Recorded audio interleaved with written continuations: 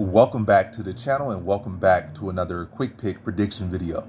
In this video, I'll be predicting the featherweight bout between William Gomis versus Yanis Ghemmouri.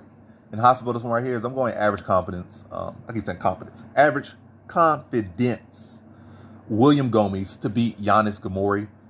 And yeah, average confidence. I can't get too high on this guy just yet. I feel like his two fights he has won, or the fights I've seen, he's been close. And Yanis Ghemmouri is not a bad fighter. He's a solid fighter. And it's a short notice fight, so a lot of adjustment. But I will trust William Gomis' experience in UFC. I feel like they match up pretty evenly.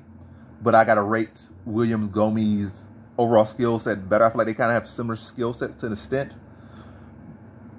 But again, I got to rate William Gomis' skill set better because he's been more active. Well, he's been in the UFC winning at a higher level.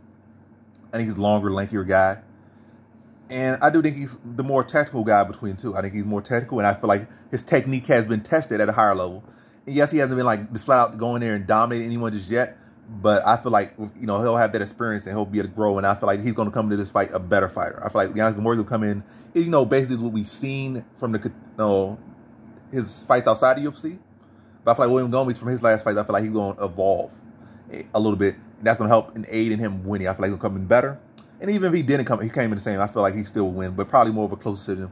But I feel like there's going to be a clearer decision. I don't feel like there's going to be no dominance, but I feel like it will be a clearer decision.